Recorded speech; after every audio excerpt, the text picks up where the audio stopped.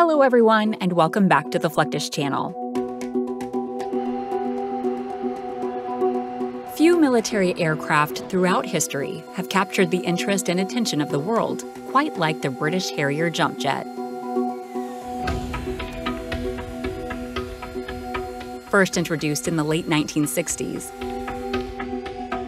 the Harrier was the first VTOL, or vertical takeoff and landing plane, to attain widespread use worldwide.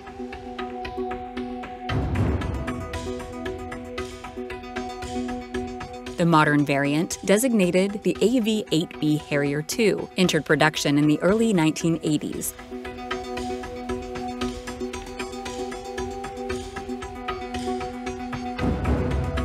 And has since become a favorite among the United States Marine Corps.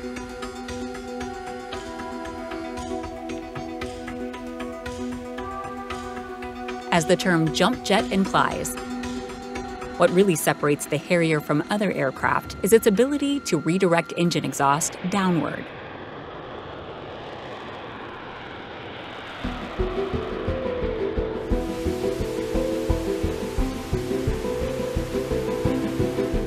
Producing lift so that it can take off vertically, not unlike a helicopter. This system also allows for STOL, or short takeoff and landing procedures.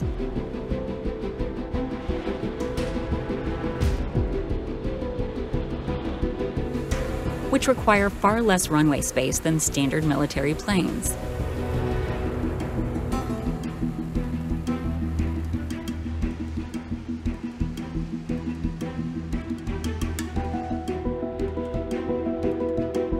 Once in the air, the AV-8B can reach speeds of over 650 miles per hour across a combat radius of 300 nautical miles.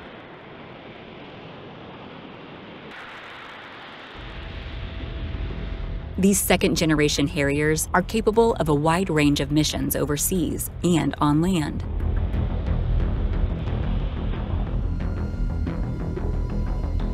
This is part of the reason they have been so prized by the U.S. Marines.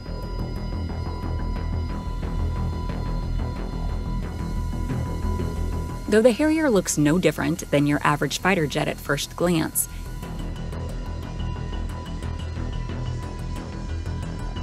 its entire design has been engineered around the aircraft's vertical takeoff and landing capabilities. This includes landing gear that is attached to the wings, as well as the fuselage.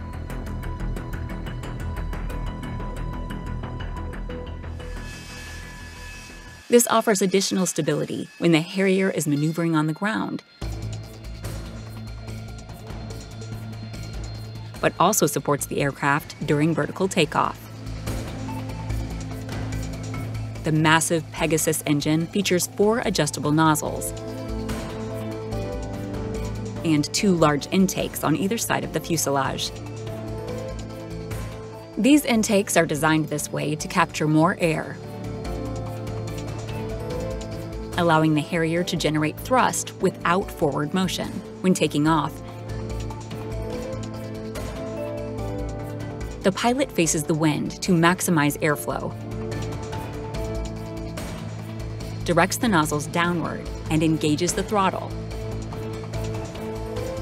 pushing the aircraft upwards. During vertical landings, the pilot needs only to reduce thrust to bring the Harrier back to the flight deck.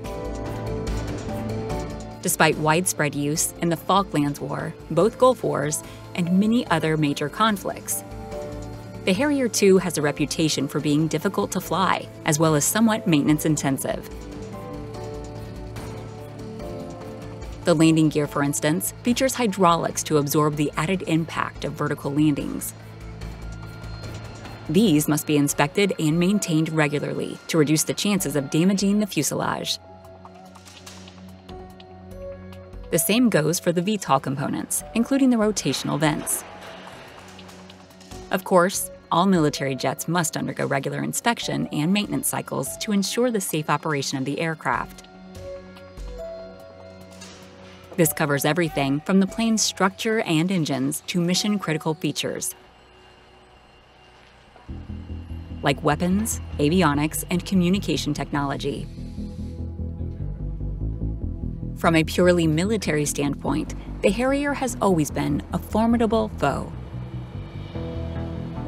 Even before the aircraft was redesigned into the AV-8B, it was capable of adopting multiple offensive and defensive roles, handling everything from air-to-air combat to air support and air defense suppression.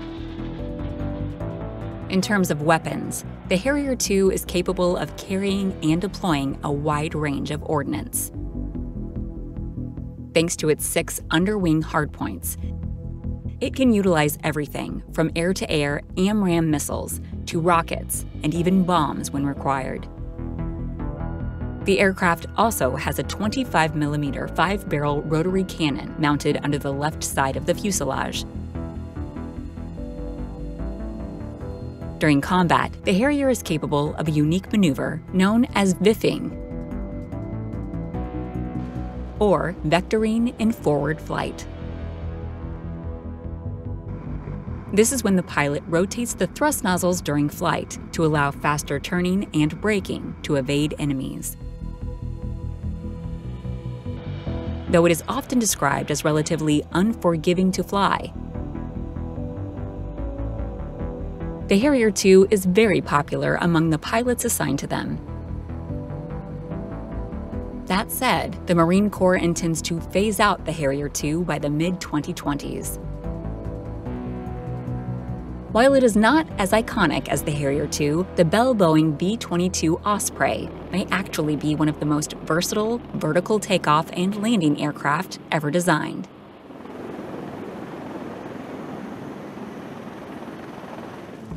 A collaboration between one of the world's biggest helicopter designers and one of its most successful plane manufacturers, the Osprey is the perfect marriage between both types of aircraft. It can easily be recognized thanks to its 2 massive wing-mounted turbofan engines. That said, several variants of the Osprey are in service worldwide, including the CV-22, which is utilized by the U.S. Air Force for Special Operations Command.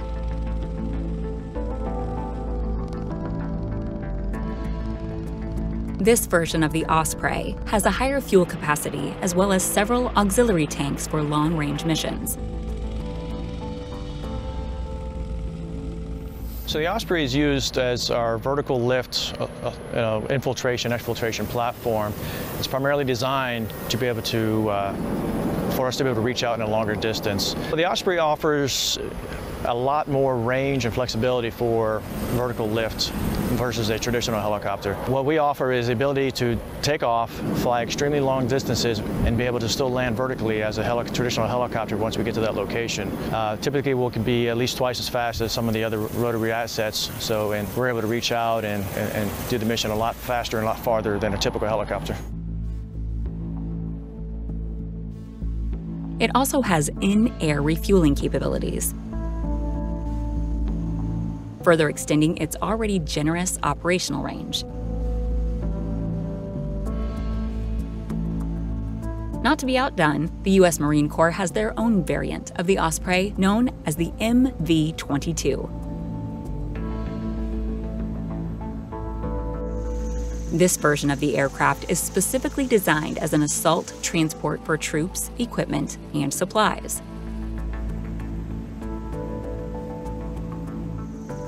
Thanks to its VTOL capabilities, the MV22 can operate from virtually any airfield or ship flight deck, just like a helicopter. However, once airborne, it can safely reach speeds that the average helicopter could never approach.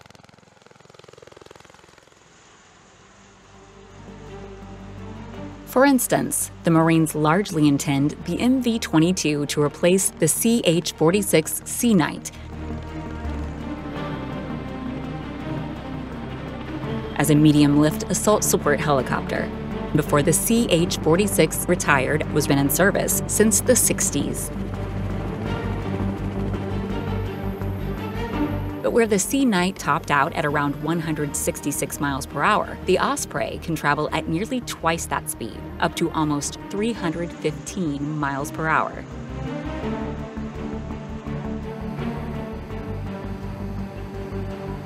This helps ensure that troops and supplies get where they're going faster and more safely. As with any other aircraft, regular maintenance is a big part of the operational life of the MV22. And since the aircraft must always be ready to perform in case of an emergency, this type of maintenance is generally performed every single day. Here, Marines from Marine Medium Tilt Rotor Squadron 162 have removed the rotors so that they can better access the engines.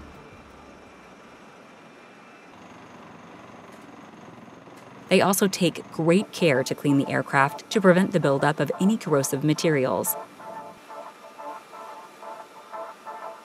Sand and dust must be removed to ensure top performance.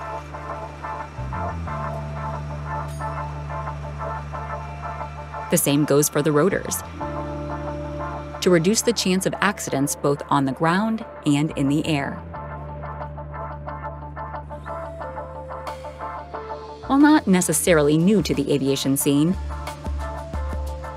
the Osprey is a perfect example of practical engineering. Its tilt rotor design allows it the versatility the U.S. military needs to go wherever they're needed quickly.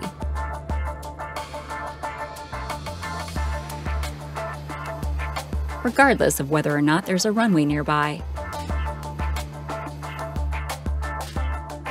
As if that weren't enough, the Osprey has one more trick up its sleeve. That is, its wings can actually turn and become parallel with the plane's fuselage.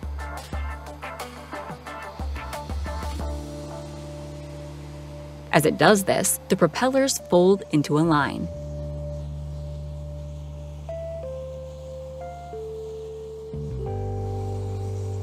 This makes it much easier for the aircraft to be stored aboard a packed carrier.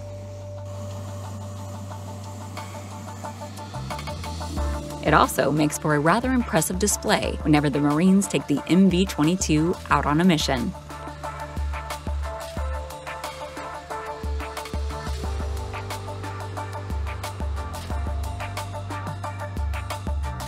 That's the end of this video. I hope you enjoyed it. Make sure to subscribe to this channel so you don't miss any of our new content.